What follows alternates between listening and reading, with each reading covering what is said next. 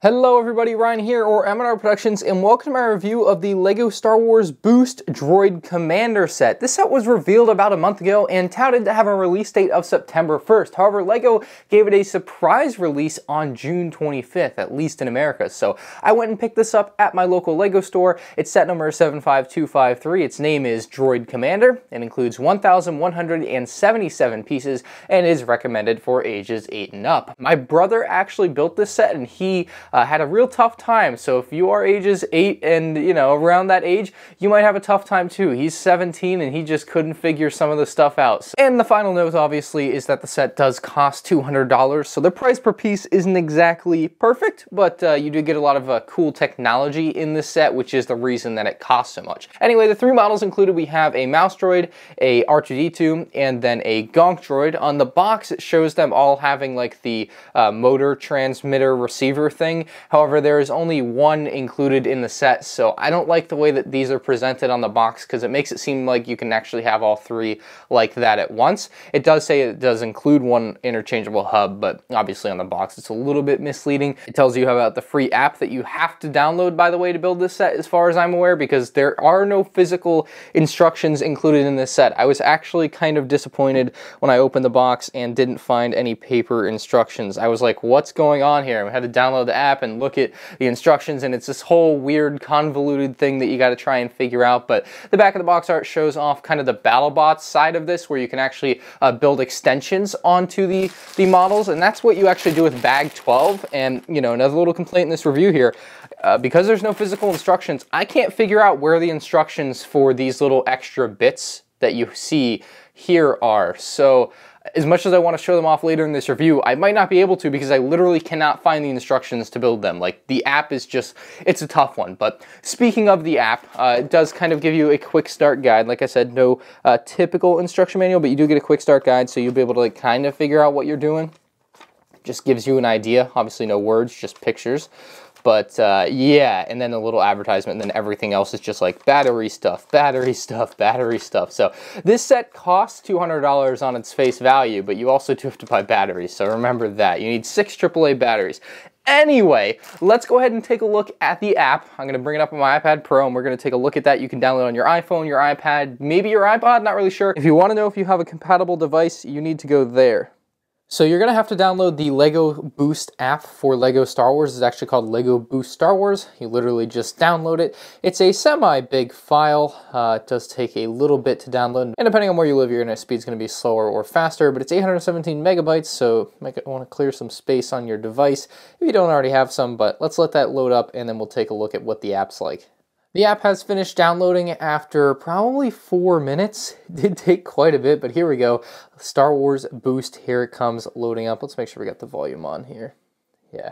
So we'll start up with a long time ago in a galaxy far, far away. This is a fresh download, so I should get the full boot sequence through on here, which will be kind of interesting to take a look at. You can see it does take quite a bit to load. There we go. Now we're into the actual app itself here. Whoa! Hello there! So this does have the Star Wars theme song to it, like the actual one, so I'm not going to play that out loud because I'll get copyright striked or whatever, and then I won't get money from this video, which would just be sad.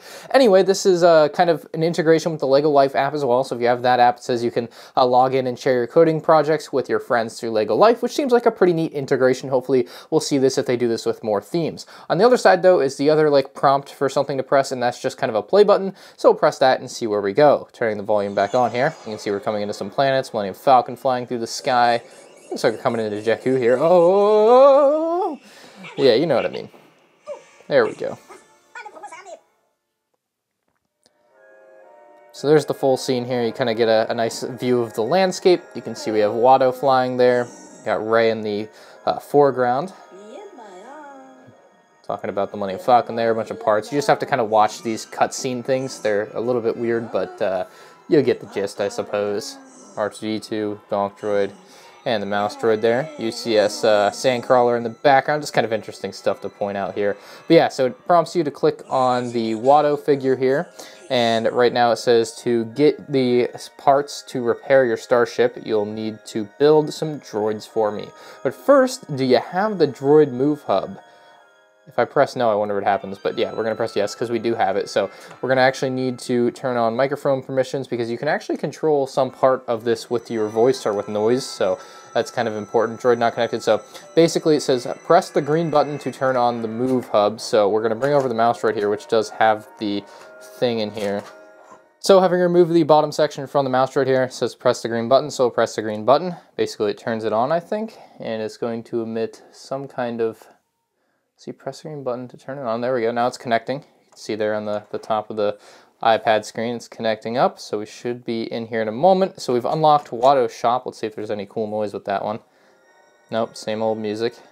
And we're gonna be prompted to click onto Watto Shop there. Man, I wish I would fix that volume knocker roller. But yeah, so Watto shows some gold bricks, and then it's gonna actually prompt you to scroll on over. No, maybe we have to click Watto. Yeah, click Watto. He's gonna want you to build some things, either the R2-D2, the Gonk Droid, or the Mouse Droid. So you can pick from any of these.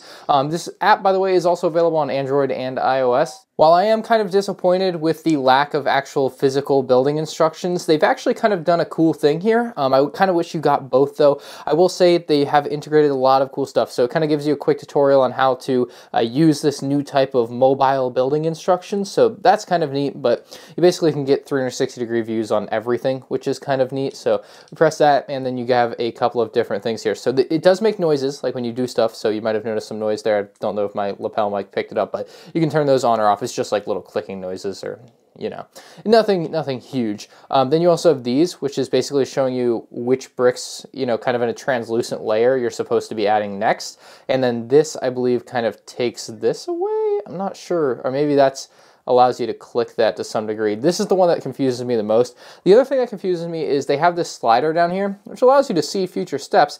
However, when you leave it on a step, it doesn't stay there. And as far as I'm aware, there is no way to get it to stay in a place. Like, you get it there, you try to lock it in place by doing something. None of that seems to work, and you can't do anything. This is the only way to skip steps. That was kind of a cool animation, though, opening the bag. But like I said, the only way to move ahead in the instructions is to actually physically press this button. You can't even hold it to skip really fast, which is a shame. So you actually have to press this, and that's really annoying. You can't get anywhere super fast. I mean, not that clicking it is super hard, but I mean, that's, again, is bag one, shows you this animation, build complete and everything, kind of makes it fun and interactive, which is nice and all, but again, there are some downsides to this as well. So we've built basically the necessities out of bag one there, and bag two here, we're going to start on the Gonk Droid essentially. But yeah, I'm going to go ahead and skip through a lot of this because obviously you don't need to see all the building instructions. Again, same problem here. The slider, it works to a degree. You can skip ahead and see stuff, but as soon as you let go, it's gone. So you have to physically do this, and you can see how painfully slow it can be if you get lost or have to go back a considerable amount, because you can't skip back either. It just takes you back to where you are. So kind of annoying on that front, but other than that, I'm quite happy with this kind of mobile building system. And like I said, let me show you guys this.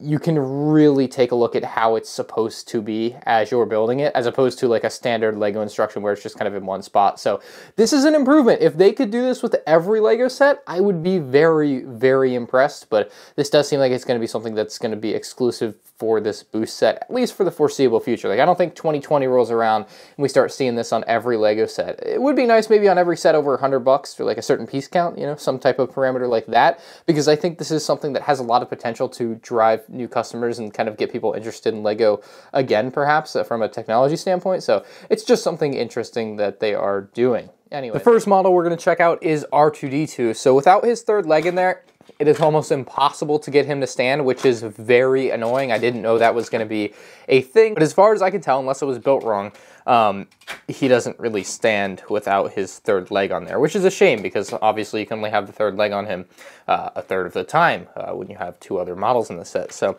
anyway, he does have some nice printed pieces there for like details on the front side of his torso. You got another print there.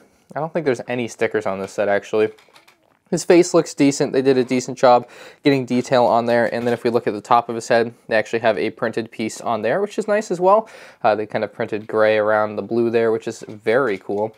And his head can swivel 360 degrees, pretty low friction. The legs themselves are also very nice designs, very detailed, dark blue and white being the predominant colors there. And then the wheels underneath are very nice as well. They used kind of different pieces than I've really ever seen used for wheels on a Lego set, but they work very, very nice, low friction, so you can roll him along very easily, or at least when the motors are on him, he will roll very easily. So you'll notice a gaping hole in the back of his torso and bottom there, and basically that is so you can attach the boost motor to this. So what we're gonna do is you have to take the app and you actually have to pick R2-D2. All right, so if you get into the instructions here, you gotta pick R2-D2, and you're going to click move along.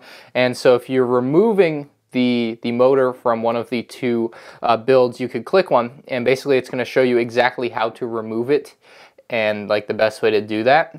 But if you're just, you know, you just kind of have it loosely here, you're gonna wanna build the little motor stuff for R2-D2 here. So this is how everything goes for R2-D2. Gotta get it back to step 1 though, and I gotta put this together correctly for R2. I hope there's another way to do this and I'm just really dumb, but as far as I can tell, you have to just skip all the way back to the middle of the R2-D2 instructions to find the section where you put the motors in.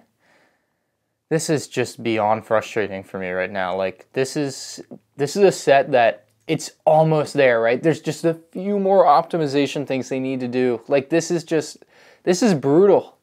Like, all right, I'm about to find out just how easy or difficult it is to actually put the motor section into R2-D2 here. The bigger problem is trying to get the wire to go in without it interfering in the way, and then get it to actually fold up into the build, I think. Okay, so I think I've gotten the R2-D2 together, and once you finish a build, what the app will do is it will actually prompt you to connect the droid if it's not connected. So it's going to ask you to press the green button on the move hub, and the front light will flash. You have 10 seconds to connect the hub after turning it on, so hopefully it will connect up on its own there. There we go. You can see it's connecting it. R2-D2 is waking up, it says, and now it's asking us to drag the play button to the center there. And that is like the beginning. So I think if we turn on the volume, we'll actually get some clicky noises, which are kind of fun. If we put R2-D2 to the right of that, come on. There we go. And now I think we're ready. If we press play. Oh, he moved a little bit. Oh, whoa, whoa, whoa. Whoa, he's moving. Oh, yeah. Oh. Nice. It does say not to put them on a table, but you know, I'm gonna do me. So basically with the app, with any of these droids, you're gonna be able to code them in a way. And I haven't played around with this too much, but we'll just do the tutorial bit here. It's asking us to just kind of drag everything down, I suppose, and press back. Okay, put this up. So I guess you can do different movements. So this would be like forward 1. So whatever that is, that was about a foot, I would say. So that would be forward 1. And let's see, we go to, this is for the head movements. There we go. And if we press play on that one, we can wave at it. There we go. So if we wave at it, it's got the sensor on the right there, and it will notice that our hand is here, and it will make a noise. So that's kind of cool. And if we go over to 3 here, the other thing you can do is auditory. So it's got that sensor on the right there that can see when you wave. And then I think this one is like clapping. So if we clap, he will move his head, which is incredibly cool. Like, obviously that's not something you see on a Lego set every day. Programming the set is like kind of the main idea. So once you actually have it together, it's kind of fun, not gonna lie. Why? Why? Why? Why? I just want to know why. But you have quite a range of movements here, I guess, to, so we go forward, back 1, then we can do a little turn, then another little turn. So let's go ahead and play through that one and see what he does. I don't want him to fall off my table, so I'll be keeping an eye on him. The motor seems to work pretty well. There we go. He turns really well also, and that was a forward rotation. Okay, so I'm impressed as far as the programming goes. I'm sure you can get a lot deeper than I am right now, but on a base level, basically, you just add and subtract stuff. So you can pull stuff from this bottom bar to make it do different things, and you can pull things away. And let's see, we'll do this, forward and backwards, and then they'll talk to you. So that is the basics of the app, I suppose. And again, you can get a lot more intricate with it than what I am doing here. All right, so I've discovered something new. If you hold it down, you can actually see exactly what each thing does. Like if you hold your finger on it, it'll load up a thing and give you an explanation on it. So that is, you know, start a strip of code when the microphone volume reaches a set level. Let's see, this one will probably be like start a strip of code when you wave at him or something, you know what I mean? So different things like that are going to be included, but I guess it saves your stuff as well, which is neat. Mind you, this is not all very well explained. You kind of have to figure this out on your own. So let's see, what is this? What is this now? We've unlocked a whole nother section of this app that I didn't know existed. R2-D2 is waking up. Oh, okay, so we can now freely control him, perhaps. Well, I don't like that. I do not like that at all. Can we stop falling over every time? So yeah, you can freely control him, I suppose. Which is totally going to mean I'm going to knock him off my... No. My table. So there's that. What do these buttons do? Oh, okay, maybe we can... okay, we can assign things to the buttons. So, you know, we do green, we go back, and we press green. He'll talk to us, right? Anyway, that seems to be like a free control app. I want to know what this other thing is. Unlocked Cantina. Oh boy. So maybe this is where we're actually going to be able to build the custom things, because I want to know how to build those custom things. Okay, so we have a whole nother section here that I didn't know. This is going to be a long review video, isn't it? All right, let's click on Luke. Mapping Beggar's Canyon. Okay, so this must be one of the mission challenges things that it says there are on the back of the box. So you can do a whole bunch of different challenges and stuff, and I assume what you're going to be able to do with this is basically code your way to run through basically a virtual place, kind of in your open world IRL. And you're going to obviously not want to do this on a table, because I assume you need much more. So do not move. God. Why? No. No, and there it goes. So that's like a small mission thing right there. I don't want to really get into that. I might have to do more videos on this actually, because this review is going to be way too long if I, you know, don't curb it here, and there is a lot to cover with this set. So I do want to move on to a different character. So let's go ahead and take a look at the mouse droid next. It basically shows you how to remove the item as well from, or all the like mechanic stuff from the R2-D2. And then we can put this back here to make this look a little bit better. But yeah, it tells you how to remove everything from R2-D2, and then you are pretty much set up, and it'll put it all back after that. But it'll set you back up to be ready to put it on the next build. So it does have very, very in-depth instructions as to how to do everything. Mouse droid has a pretty simple design. You can look at it for yourself. Bunch of hatches open up, which we'll get to. I believe the motors can all push that open and stuff. The sides also can open up to a degree. You can see they actually have decent cable management on this one, where it kind of tucks underneath onto the side here, and you can probably do it better than I did if you take your time, but the cables do bend nicely. You also have this white lever, which is going to be to activate the mouse droid, so we're going to do that right now. Yep, there we go. It is now connected. The mouse droid is waking up. Let's put it down so it doesn't do anything crazy. But yeah, let me set up a little programming with it, and we'll see how well it runs. Whoa. Let's not go crazy now. This one is going to move him forward 1 unit, whatever their arbitrary unit of measurement is. It seems to be about 1 foot. So I'm not sure, though. They don't say. This one is waving, so I think we have to get it in our way. This one might just make a noise or move a flap. We have to press play. We wave at it, and he makes a noise. Okay, I see.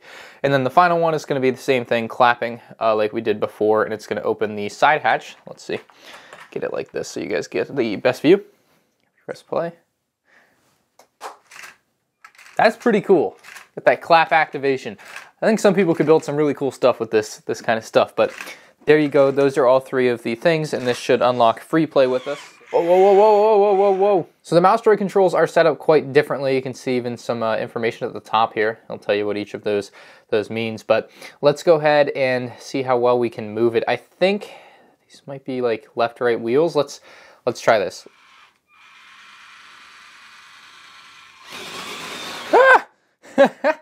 So from what I can gather, you can once again do the settings thing where you have different buttons. So if you want to make the mouse droid make noise or whatever, press Press the green button. If we want to change more, we can add stuff like him opening his flap with the silver button, I guess that is, or white button. So there you go. You can have the different buttons do things, but it's a weird control system because you do have 2 controls there.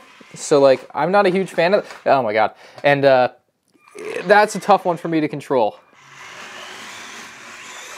I am definitely gonna run this off the table.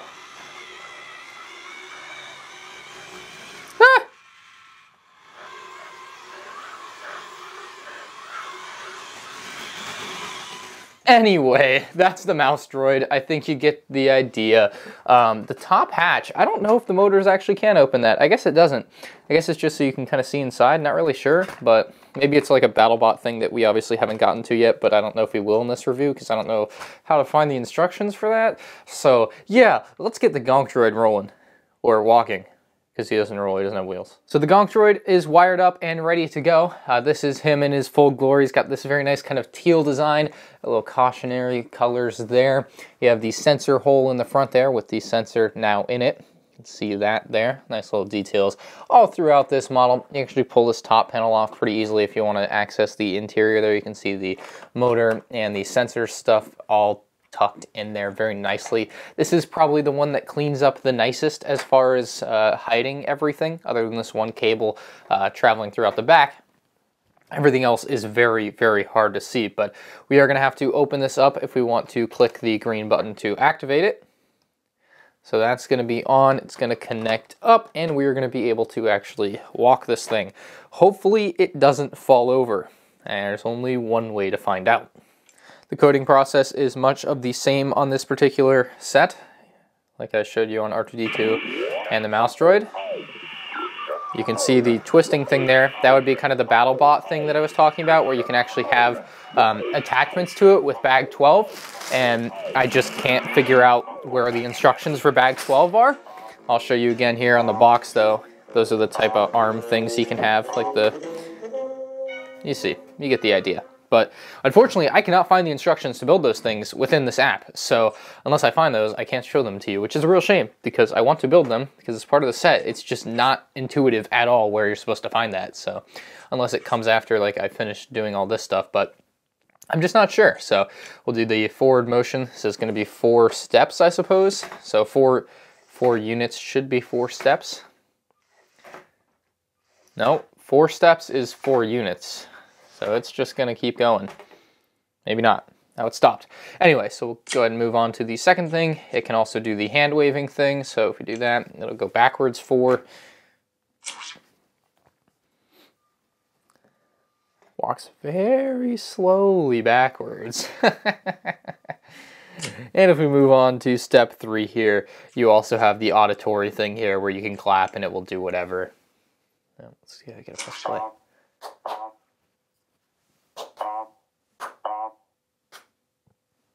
Hey, hey, hey, hey, gonk, gonk, gonk, gonk. So once you've gone through all 3 things, you can see they're kind of unlocked within Watto's shop here, so you can pick which one you want to play with, which is very fun. So I'll have to pick the Gonk droid here and do his free roam mode here for just a second. I want to see, here's the control panel for it. Pretty straightforward. Should be a lot easier than the mouse droid. Says the Gonk droid is waking up. All right, you're awake. Let's go. Come on, you need coffee or what? Jesus, it's still waking up. Come on, there we go. Calibration failed. Try again. All right. That is painfully slow. I am holding down the button, by the way. And then you can also give him slight turns so he can... Whoa. That was aggressive. That's an aggressive little step there he's got. There we go. And he just barely doesn't fall over. Literally barely. Like, he might fall over on one of these. It's scary. As far as the Gonk droid battle thing goes, I can't quite figure that one out. But the Gonk droid works well enough. Can you get an idea of like the leg breakdown there? Very flat legs, kind of have a slight angle to them at times so that it does have that extra little bit of mobility it needs to not fall over. But As far as the attachments for the Gonk Droid goes, I am probably as confused as you are. Alright, it's time to give you my final thoughts on this set, and I have quite a few things to say. It's fun. It's fun. It has a ton of potential, especially with the attachments you are supposed to be able to build for the Gonk Droid. Unfortunately, at the time of filming this review, it is incredibly difficult and unintuitive, and I have no idea where to find instructions for how to build his, arms. So it just doesn't make any sense to me why this is not included in the general instructions for the set. It makes no sense to me why there's not maybe like a manual instruction booklet for some of this stuff. The front side of the box is slightly misleading with the showing the sensor things on every build, which is a shame because you would think you're going to get that. However, that's not quite the case, because most of the time you're going to be stuck with a mouse droid that has no wheels. You're going to be stuck with an R2-D2 who cannot stand up, which sucks. Like, there's just no way to display that. The Gonk Droid may be the best without anything inside. So it's really a shame to see what's going on here with so much potential. Like this set, for $200, like you should have a third leg that I can put onto R2-D2 to just display him. You should have an extra couple wheels and axles to allow me to roll my mouse droid around without the engine section. It's really mind-boggling, unfortunately, to see exactly what's happened here, and I think R2-D2 sums it up pretty well with this look. I honestly think it's good. I think it has a ton of potential. You could lose all these extra parts, which is something you have to keep track of. There's just a lot going on with this set, and with the recommended ages of 8 and up, I would say this thing should be like 16 and up. This is like Mindstorms level stuff. I'm 22 and I can barely figure it out. Like, I can't even find the instructions for bag 12. Like, what am I supposed to do? I can't build this. Like, it's such a good set, and it's like a few small things away from being great, and that's what frustrates me the most about this thing, is not having a way to display some of the good things in the set when you don't have the engine piece in it. And I'm pretty sure the engine is not sold separately, so you can't just go buy more unless you buy them on Bricklink, I guess, but you can't really easily or cost effectively buy more to fit into R2-D2 or your mouse droid, and even then sometimes you need some of the pieces that are used to attach it. But my rating on this set, I wanted to give it like an 8 or 9 out of 10. Like, I think it's so good. Like, the box art makes it look so good. The app is really good. It's a little bit unintuitive, but the graphics look nice. Everything is nice. It's all there except for the instructions for that stuff, I guess. I just can't find it. I don't understand. This set just confuses me. That's the best way to put it. I don't want to say I don't like the set, because I like the set. I just, again, like I said a few times, it's so close, but it's just not there. They just left out a few things or made a few things too difficult. And this is made for children. Like, I should be able to figure out where the instructions for his arms are, and I can't. So, you know, that's a thing. But overall, I'm going to give this one a 7 out of 10. I think the app and the whole coding aspect of this are really, really good. Like, I think in a couple days after I've played with this a little bit more, I'm going to appreciate all of that even more than I do now, but I can really recognize that some people are going to have a blast using that for the coding function. Some kids are going to learn some real nice stuff as young kids, which is going to be awesome. I don't know, this is one of the weirder LEGO reviews I've ever had to do. I really don't know what to make of this set. It's one of the craziest LEGO Star Wars sets they have ever made. It's something new, it's something fresh, which there's absolutely nothing wrong with, and I totally respect. So 7 out of 10, my final ranking. The app is dope, the builds are dope. It's just a shame that they left out the ability to maybe buy more motors and such, and more importantly, you can't display this stuff. What am I supposed to do with R2-D2? Like, I don't know. $200 though. Let me know what you guys think about this down in the comments section below. Subscribe to the channel if you're new here. Make up your own mind on this set based on my review, because I clearly can't even make up my own mind on this, so good luck. But I challenge you to do that. Let me know what you think in the comments section below. That's all I have for today's review, and I'll see you all in the next one. Peace out.